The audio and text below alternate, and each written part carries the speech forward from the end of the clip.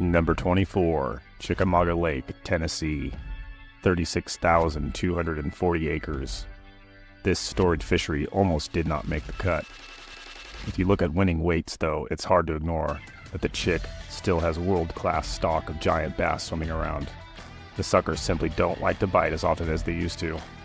Regardless, it took 24-1 to win an event here in February, but the winner caught only 5 fish all day.